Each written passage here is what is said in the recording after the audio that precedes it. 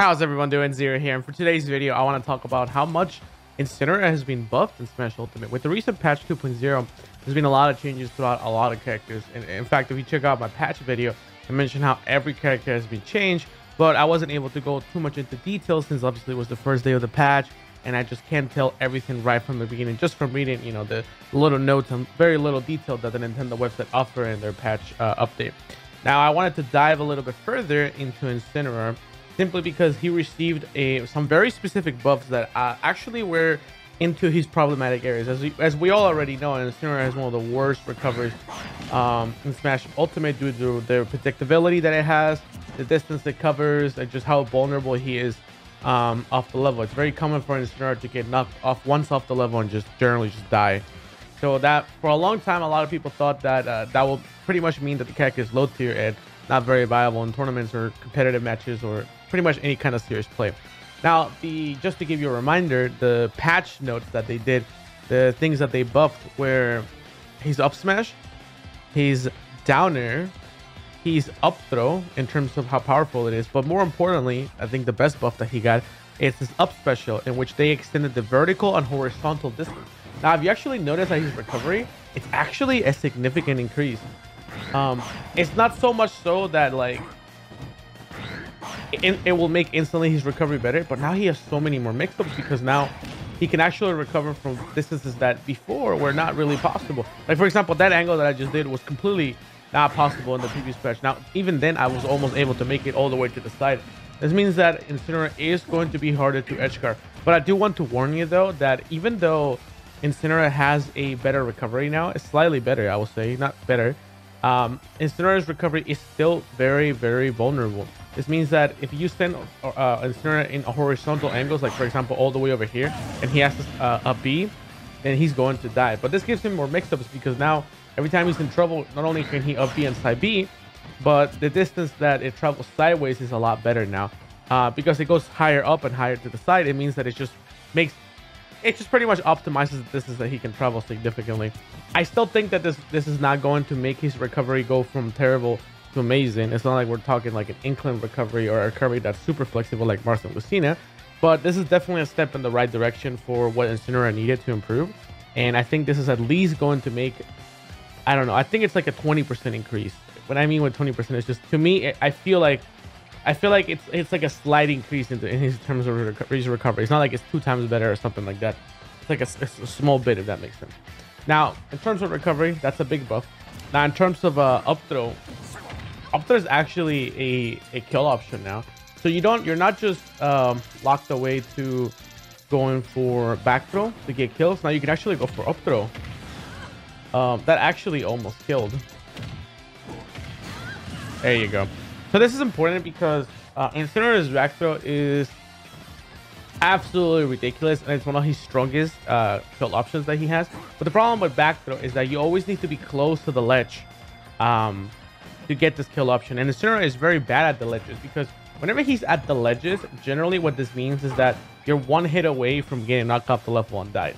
So the fact that they looked at his kit and they said, we can actually improve this character tenfold by giving him a throw that can kill anywhere from the station. So up throw is weaker than back throw in terms of how powerful these options are. Like back throw is still stronger than up throw, but the difference is that up throw can kill from anywhere on the stage. You can be in the middle, you can be in the corners, you can be almost in the middle, you can be on top of platforms, which will only mean you killed earlier.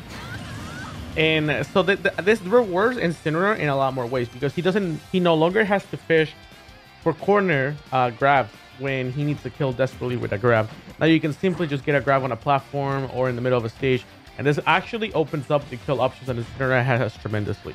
So the fact that they improved his recovery and they gave him one more kill option is actually a big deal. In terms of his other moves, they made up smash stronger as well, because Incineroar's up smash, Incineroar in general is very powerful. He does a lot of damage and he has a lot of knockback. For example, his force smash is one of the most ridiculous force smashes in the whole game. I mean, just look how much damage it does, and it can kill people like at 50 or 60. It's ridiculous. But his up smash was always, it seemed disappointingly weak because this up smash wasn't too easy to land, and it had good range and it did good amount of damage, but it was too weak with what it offers, so you very rarely used it. but now they buffed the strength. So now I'm kind of curious to see how much stronger it is than before. 98%. That's not bad. I think that's pretty good. Sub 100%. That's really good. But keep in mind though, it's on top of a platform. So we do need to see this, let's say 100% on the middle of the stage. That almost kills. If we have Rage later on, like let's say Incineroar has like a higher percent, that is definitely going to kill. Let me just make sure this is not stale real quick.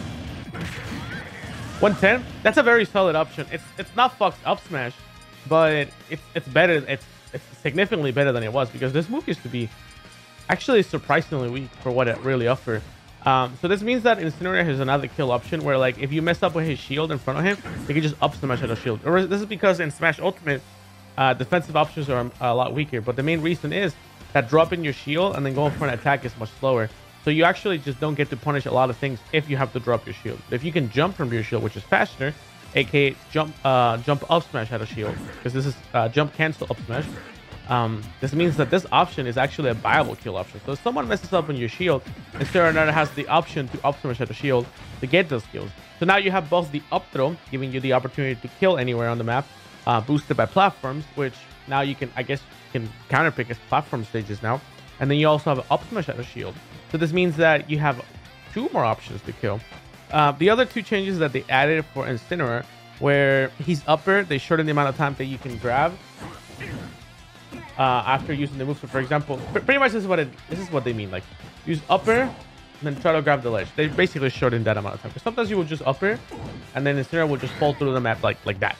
Like, you see how he just falls through the map? Just like that. Well, basically they just shortened that.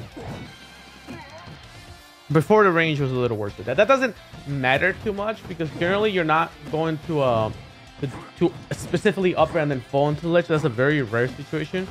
I guess maybe if you're grabbing the ledge, maybe you can double jump upper, but even then you're not fast enough to do that now, so it doesn't really make that much of a difference. For downer, I don't think it's a very significant change, and we don't really downer like that too much, unless I guess you want some sort of follow-up of the fact that you can't detect this on the ground. I guess that's an option at mid%, but generally the downer change doesn't really matter too much. What we're looking at is up smash, up throw, and the buff recovery. Those are big differences. Like, I've been talking a lot to Musikin because Musikin insists on the idea of main Incineroar, and we both think that Incineroar was probably starting to become a low tier character, and this is mainly because he struggled in pretty much every single important matchup. He was really falling behind in terms of recovery, and it felt like every day people were just figuring him out more, simply because the direction of ultimate is fast-paced neutral combined with edge guards, and Incineroar doesn't have both, and he's really bad off the level. But the fact that they buffed his recovery gave him a stronger out of shield option, and on top of it all, give him a throw that can kill anywhere. This makes his neutral more threatening and his recovery better. So I actually think that Incineroar is, I don't think he can be low tier with this anymore. I think he's at least mid tier right now, at least. And that's without the potential that we can have with a better recovery. I think this makes actually a big deal. I think it's a big difference. So we'll see how Incineroar evolves with the meta, how he goes forward. I mean, I think these are very positive changes all in all. I think they help the character. I think they make him just a little bit more flexible, and it was just in the direction that he needed. So I think it works out. With that said, guys, thank you so much for watching my video. Hope you enjoyed. Make sure to subscribe, hit that bell button so you can keep up with all my videos, daily uploads. And I'll be seeing you guys around in the next video tomorrow. Thanks for watching. You have a wonderful day, night, afternoon, wherever you're watching this. And I'll see you guys around.